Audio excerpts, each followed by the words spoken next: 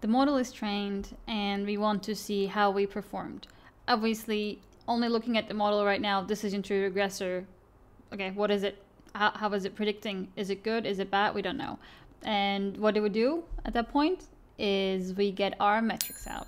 So these metrics are basically a way of quantifying how good our model is or how bad it is. So basically, I'll go over them one by one, but what I do here is getting the model that we have, which is the tree model, the decision tree model, and I am predicting everything that is in the test data set right now. And then I will be comparing it to I will be comparing the predictions to the test target values and see how good we did. I will not go super into detail about what these are, but like just to give you an idea of what these are. Mean absolute error is basically literally the difference between what we predicted and what the actual value was. If the actual value was that the person paid $15 and our model predicted that $20, then we'll say, okay, the difference is $5.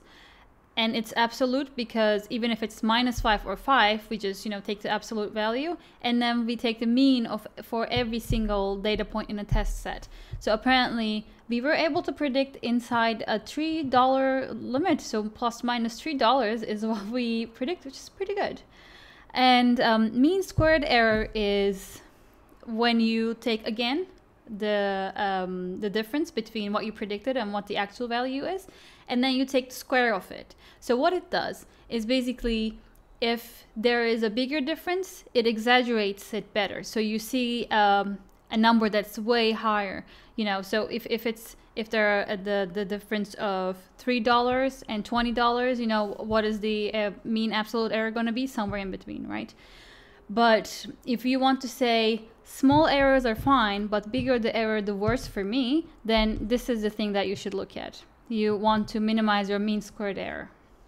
And then we have root mean squared error, and that is basically the rooted version of the squared error. So why we have this is basically we want to see how this relates to the mean absolute error. We want to still exaggerate the higher errors, but we want it to be on the same level as the mean absolute error so that we can compare the two and see if there are a lot of big errors that we made. R2 score is a score that shows us how good, from 100%, how good our model fits the pattern of the data. So it is from 0 to 1, and 0 means that your model is, if our score is 0, it means that your model is basically doing as well as just always predicting the mean value. So that's not very good.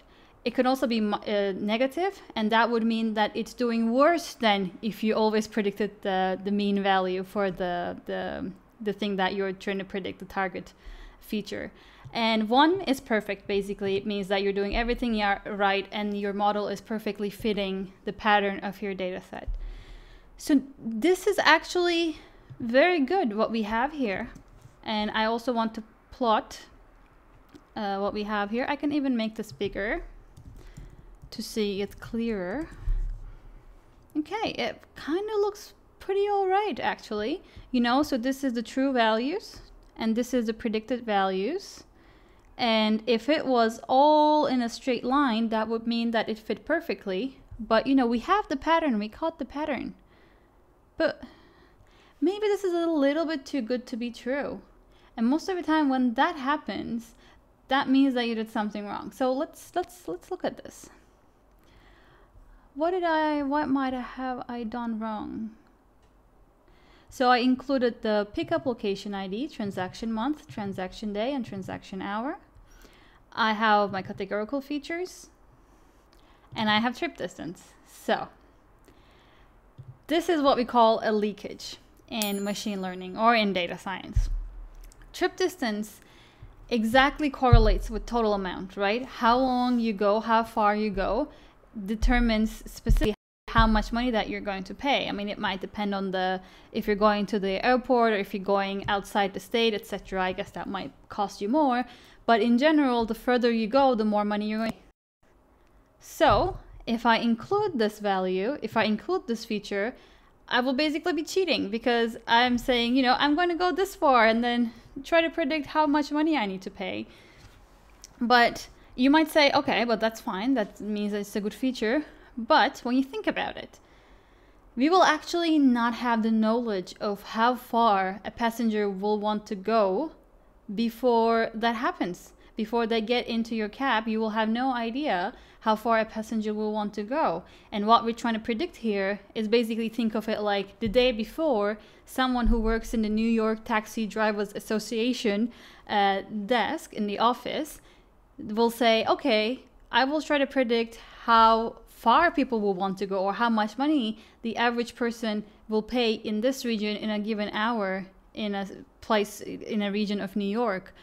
They have no idea of, they have no chance of knowing how far the people will want to go. So in a way, trip distance is kind of a proxy of the total amount. So I should not be including this in my model.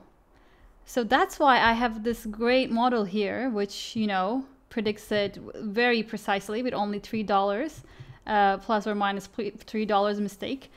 But this is not the model that I can use. So what I need to do is actually, I need to do everything that I just did, except not include the trip distance, because that is not something that I can use. So let's see what my performance is if I do that. Yeah, and as you can see, it is significantly lower now. My model does not feed the pattern of the data so well anymore. My absolute error is higher. My mean squared error is higher. Root mean squared error is higher. This is more like it. This is more like what I was expecting. So that's good. And let's see on a plot how it fits. Again, I want to make this smaller to see you clearly. And yeah, that's not an amazing model. As I said, our best case scenario would be a straight line. But yeah, this is not even close. So yeah, the next thing that we are going to need to do is to create some new features and then hope that they will help us perform better and try to predict this target feature better. And yeah, that is basically my favorite part, because that is the part that requires the most creativity.